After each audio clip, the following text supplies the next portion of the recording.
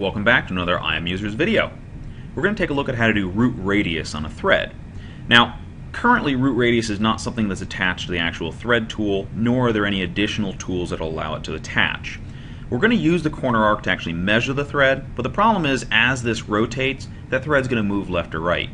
So we have to create something that's going to use compound referencing. Essentially, we're going to use multiple features on this part to make lines that will always move and find the right edge. Sounds complicated, it's really not. With everything that's involved in a thread, you always need to use a center line. So we're going to start with the center line tool. Simply click across the center, expand it out to encompass the threads, hit apply. Alright.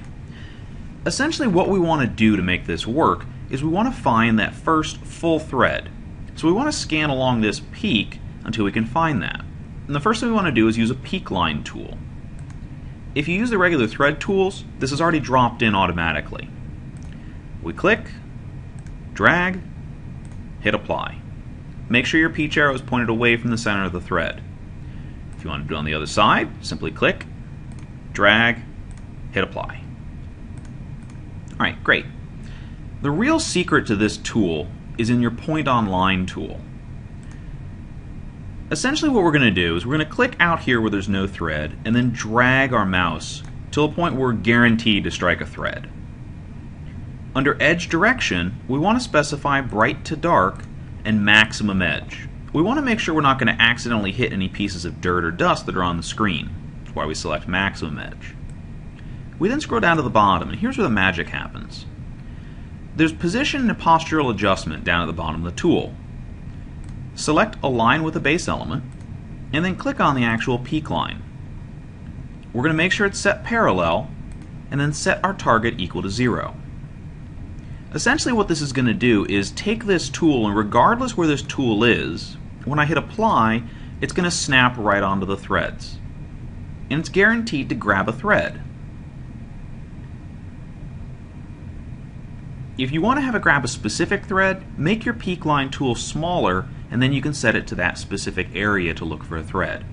In this case, we don't really care, we just want to measure a couple of root radii. Hit OK. Now what we need to do is create a perpendicular line through here, something we can reference off of. So we're going to go to Virtual Figure, Perpendicular. Perpendicular through the center, through this point.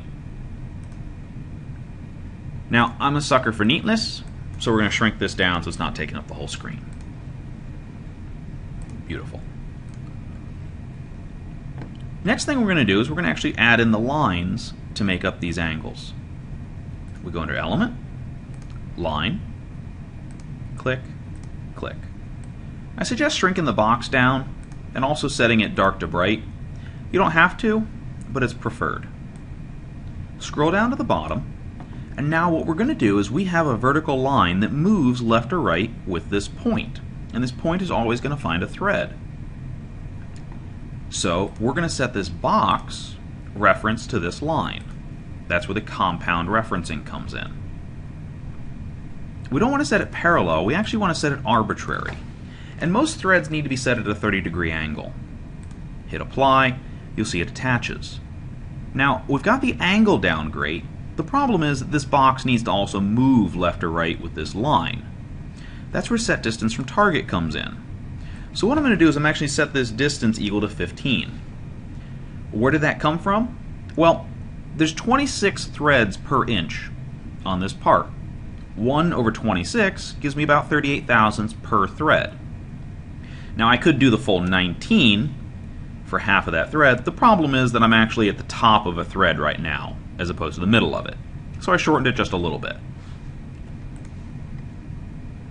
You'll see it attaches. Next, and then we'll drop in another one. In this case, I want to set it to negative 30. And instead of 15, I'm just going to set it to a full 30. If you don't get an attachment, it's because you set your dark to bright lines. So make sure to change the direction of the arrow. From here on, you're actually just going to add a straight 38 to each part. So let's do another 30 degree. 15 and 38, so we're going to go to 53.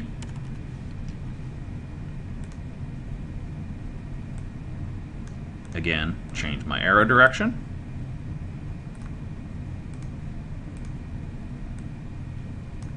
Negative 30 this time. 68.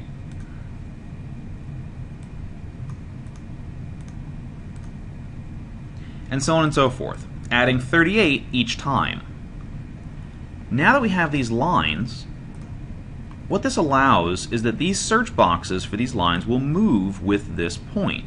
So watch this. If I take this point and I move it all the way over here, watch what happens. It shifts everything with that thread tool. So this will find and locate a thread and then shift those elements to that location.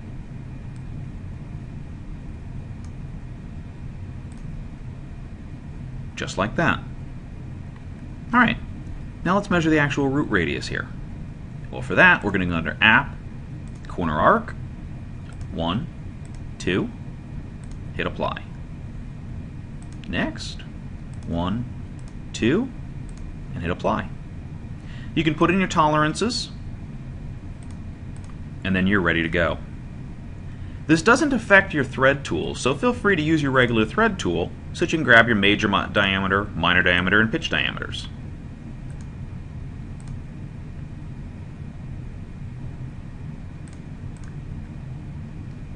That's it. Hopefully that was helpful. If you need to see the video again, feel free to.